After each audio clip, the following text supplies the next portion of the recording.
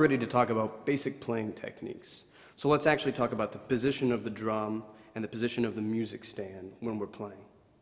You want to position yourself so that you're facing the conductor. Make sure that the drum is either straight up and down or at a slight angle. You don't want it to be all the way horizontal, otherwise the sound won't project correctly.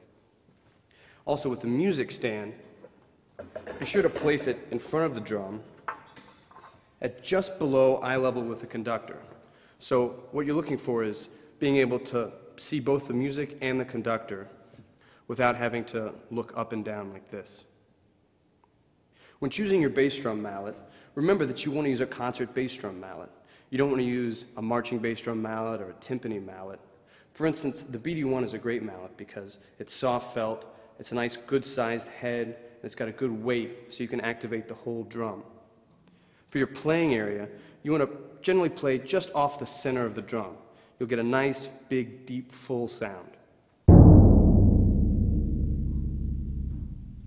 In general, your stroke is just going to be slow, keeping the hand relaxed, using the arm, big muscles. So again, you're getting a deep sound, a dark sound from the drum.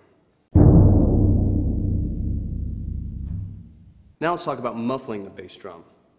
Some stands come with a footrest so that you can prop your foot up and use your knee to muffle the drum. If your stand doesn't have a footrest, you can also use a chair, or if the chair is too tall, you can use the base of a snare drum stand, as I'm doing here. Just rest your foot on it and your knees at the correct height to muffle the drum. Now, in general, what you're going to do is play the drum and let the sound resonate, no muffling, and then muffle after you've played. When you muffle, you reach around with your left hand to muffle the resonant head, and you use your knee to muffle the batter side head.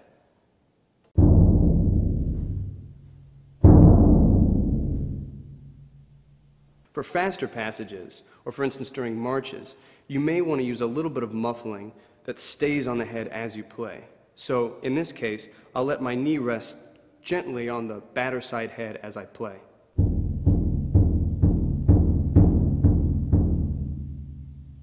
This ensures that you hear the definition of each note that I play. Now you want to be careful that you don't press too hard, muffle too much, because then the drum will sound dead and sort of boxy. Now let's talk about some different sounds that you can get out of the bass drum. We've already talked about the BD1, the general mallet. You can use this same mallet and play in a different beating spot and get an entirely different sound. If you play right in the center of the drum, you get a really big impact. If you need more articulation, the BD3 is a great option. It's a smaller head and the felt is more tightly wrapped, so you can hear more articulation with each note that you play.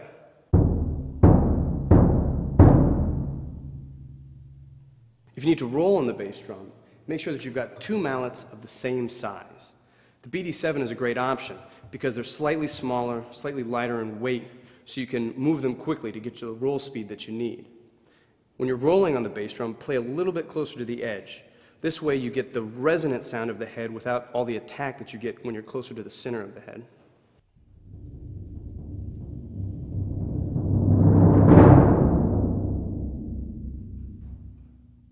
Rolling on a bass drum is a lot like rolling on a timpani. You're using a hand-to-hand single-stroke roll, not a buzz roll or double-stroke roll like you would use on a snare drum. The most important thing is to listen and make sure that you're getting a sustained sound.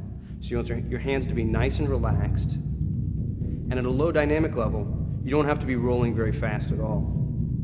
Just make sure that your roll stays even, and that as the dynamic level goes up, your hands speed up.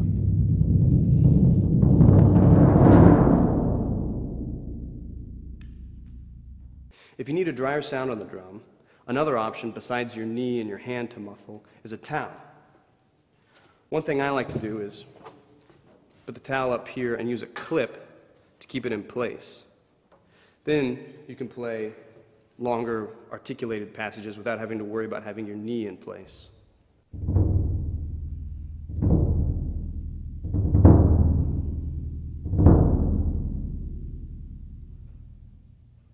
So the most important thing to remember about the concert bass drum is the sound you're looking for.